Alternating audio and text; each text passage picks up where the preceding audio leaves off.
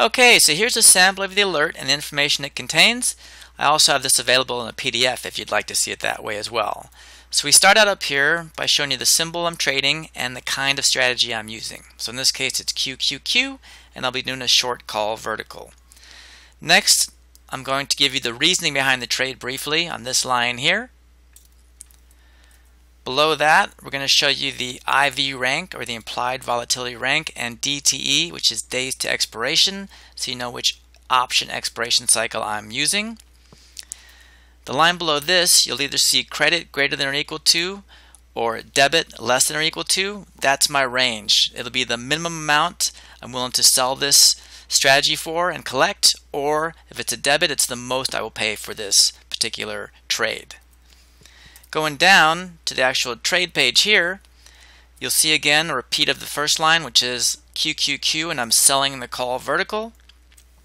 The next line here gives you all the details of the trade. You'll see right here it says sell and buy. Over here it tells you the strike prices that you're selling and buying.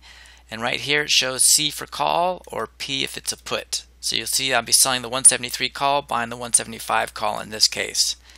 And also on this line you'll see the quantity involved. In this case I'm just doing one option.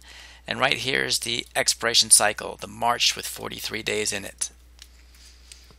Over here you'll see the maximum profit I can make on this trade, and also the maximum I can lose on this trade, which is really handy.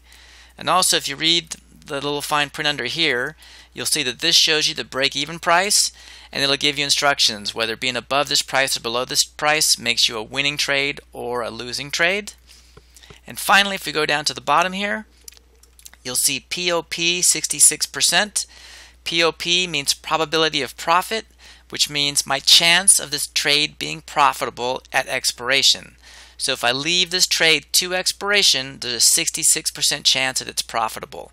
And right here, you'll see the price that I did the trade at, which isn't always the same as the price up here, my minimums and maximums. So that's just the minimum maximum I'm willing to do something for. Down here is the actual price I did the trade for myself. And that's the alert.